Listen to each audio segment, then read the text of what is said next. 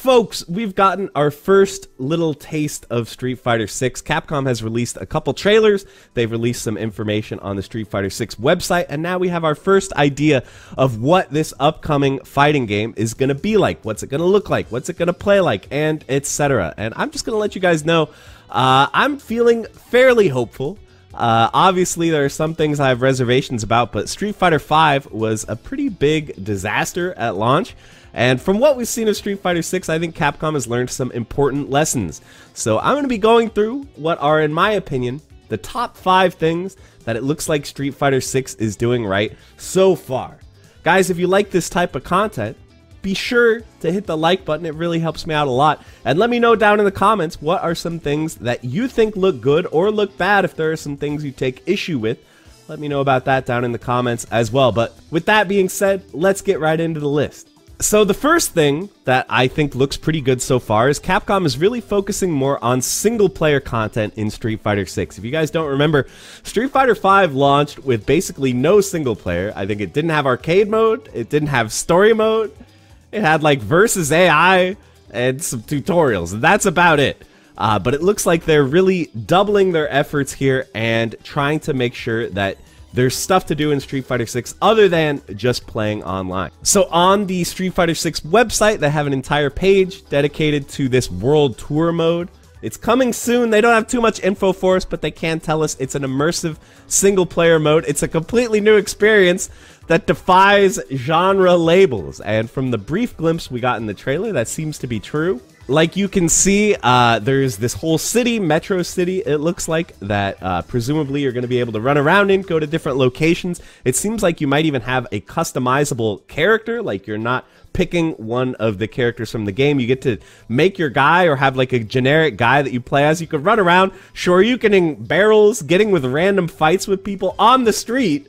That's what Street Fighter is all about. So yeah, I think it's really great that Capcom is doing this. I think single player is more important than you might think in a fighting game. A lot of the most beloved fighting games of all time, games like Soul Calibur 2, Mortal Kombat 10, Super Smash Brothers, all of them. One of the reasons why they're so successful is because of single player. So hopefully this World Tour mode ends up being awesome and a lot of fun to play, but regardless, just the fact that Capcom is emphasizing it, that it seems like they're putting a lot of effort into it, I think is a good sign for things to come. But let's move on to some of the actual fighting gameplay itself. So one thing that I think is a pretty smart idea is that in Street Fighter 6, there are actually going to be 2 control schemes that you can choose from when you're playing the game. So they cover this in depth on the website here. You can see there's now modern controls and classic controls. So classic controls is pretty easy to explain. It's what we've always had in Street Fighter: 6 normal attacks.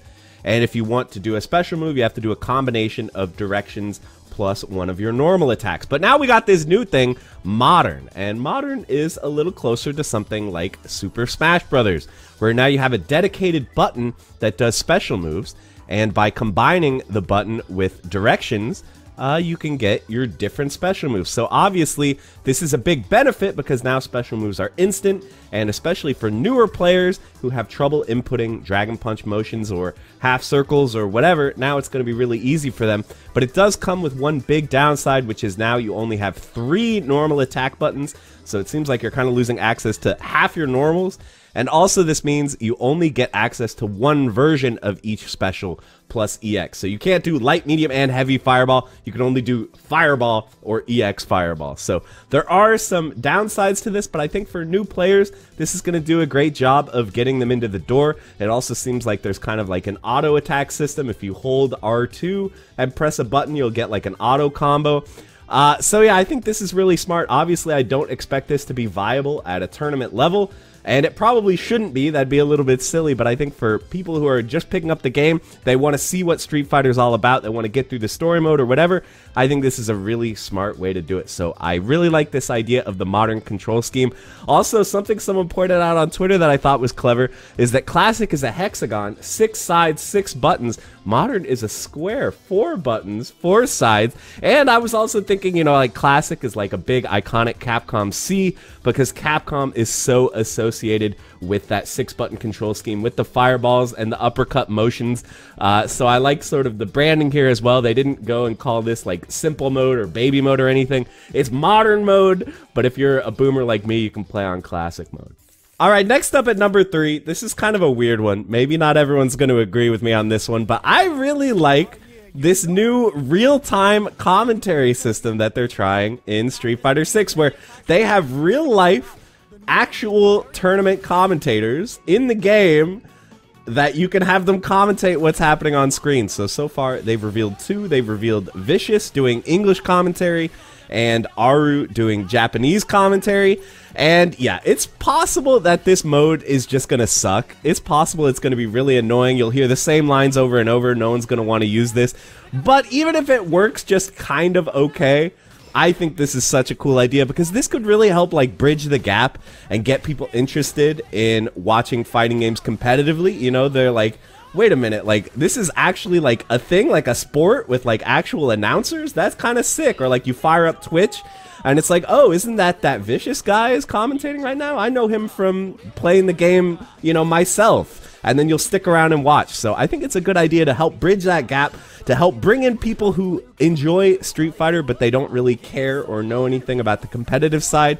It can just help onboard them in like a more gentle way. So I think it's a cool idea. It might not actually work in practice. We'll have to wait and see, but it seems like a pretty cool thing based on what we've seen so far. All right, next up at number 2, I want to talk about some of the system mechanics, and you can see what's happening here on screen. There's a few things being executed that are part of the new mechanical system that is inside Street Fighter 6, which is called the drive system.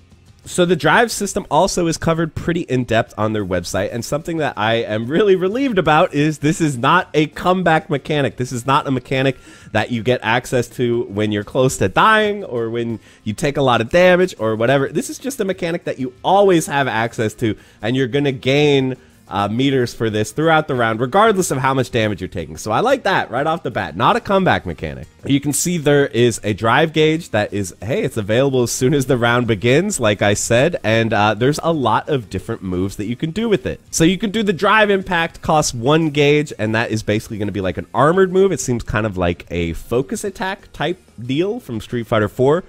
You can also do a drive parry. It's going to use half a bar and let you parry, and then you can follow up, you know, and punish whatever the opponent hits you with. So that is another one. You can do overdrive, which is like an EX version of a move, a powered up special move. These are the same attacks as EX special moves in the past games.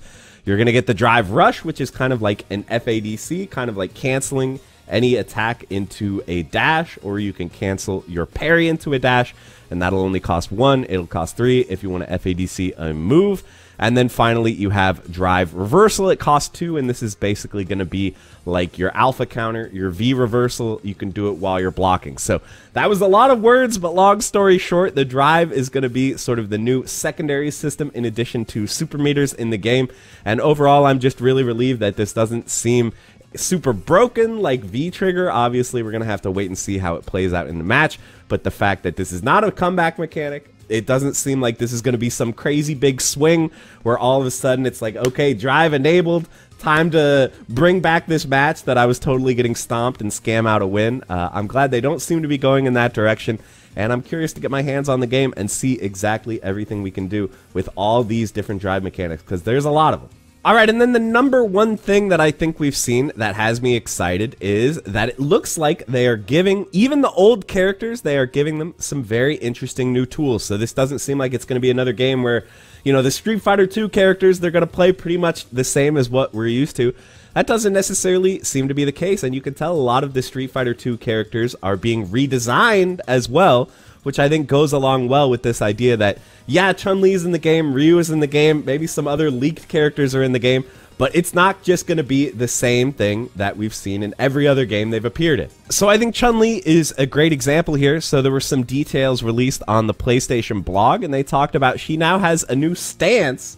Chun-Li is now kind of a stance character. It's kind of like Ling Xiaoyu in Tekken, where she gets down really low to the ground and she has various follow-up attacks. So it looks like she has a launcher similar to her close standing heavy kick in some other games, or she has sort of this double overhead punch, and presumably she's going to have some other enders for the stance as well, so that's pretty exciting. That really changes the character quite a bit. Ryu also has a couple new moves. He has sort of like a short range, like double palm Hadouken that has no range. That's a new move. But even more interesting, he now has Denjin Charge, where he sort of does like an animation, and that will power up certain key-based moves. So maybe a little similar to like Tiger Scar from Street Fighter 4 for Sagat, which powered up his Tiger Uppercuts, except this seems to power up his Hadouken and this new Hashogeki move. So, yeah, they're giving us some new tools. Street Fighter 5, it felt like a lot of characters were kind of simplified and had tools taken away from previous games. So I like that in Street Fighter 6. It seems they're going the other direction and giving us some new fun toys to play with. So I like this, and I actually do like what we've seen of the gameplay. I'm not pure 100% positive. There are some things we've seen that I think are a little weird or make me scratch my head a little bit, but maybe that'll be for a different video. But that's going to be it for this video, guys. Let me know what you think down in the comments. Do you agree? Are there any of these things that I said that you're like, actually, I think that's going to be a problem? Let me know why, and let me know if you'd like to see more videos maybe talking about some of the reservations that I have, because again, I'm not 100% positive about the game, but I am hopeful. So with that, guys, we're going to end the video. Thank you guys so much for watching, and I will see you in the next one. Bye, everybody.